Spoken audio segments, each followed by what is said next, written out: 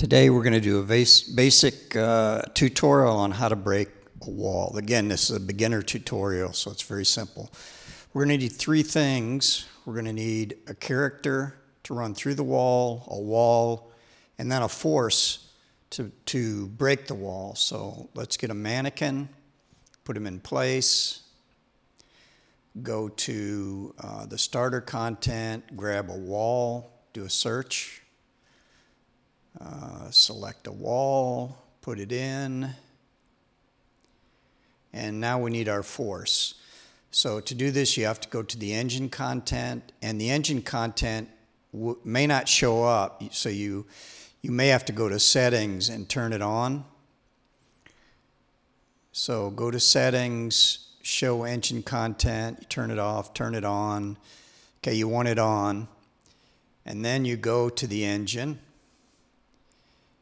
and you search for FS master field, and that is your physics device that will explode your wall, and we'll go through that more in a minute. But you see right now, you run it, we have nothing because we haven't put anything together. All this has to be put together. So first thing we'll do is we'll right click and we'll drag the mannequin down and add the animation. Let's use jog since that just pops up. And we have to, when he starts out, he runs in place. We got to put a begin point, end point. So first thing we'll start him where we want him to start and set a key, and then we will move him through the wall to the other side and set the end key. Put him about there. And now transform it. Now if we play it, he runs through the wall. Not breaking it yet. Okay, the next step is to select the wall and fracture it. So we go to Fracture, New, and we create a geometry collection, and it's called the Wall Geometry Collection. We can keep this simple. There's a lot of tutorials on how to fracture, but the more fractures you have, the more processing power it takes. So we're going to keep it very simple.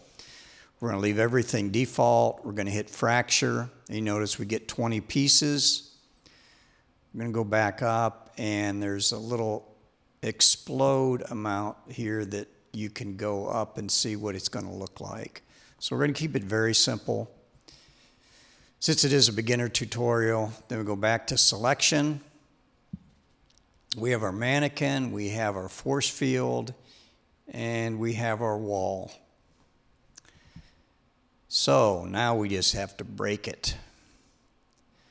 First, let's go ahead and go to show on the wall and turn off the bones, the colored bones, and then we'll go down to the starter content and we'll pick a material for the wall.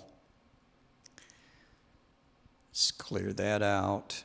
Material, about concrete.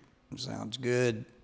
And now we have a concrete wall, we have mannequin, and we have a force field, but when you play it, nothing happens. So what we have to do is we have to go to the force field, and we have to move it around, and let's see what we get. That's not quite what we get. Depending on where you put the force field, the wall will break differently. So what we'll do is we'll enlarge it. That's a more forceful break. That's good. And then we'll move it a little bit just to show you what happens when you move this around. If you move it whichever side you move to, it'll break it through the opposite side. So there, when you move it there, it's breaking to the opposite side. So you can move this around, play with it, make it bigger, make it smaller till you get the right effect. And you can even go put more fractures in there if you want more pieces, but just be aware that it takes more processing power. So let's put this in a place, and that's about right. So now we have to get that breaking action into sequencer. because you see right now it doesn't break on its own. So next thing we'll do is we'll select the wall, go up to Actor, go to Chaos, and we're going to create a cache manager. We're going to name it, let's see, how about, wall cache. Sounds good.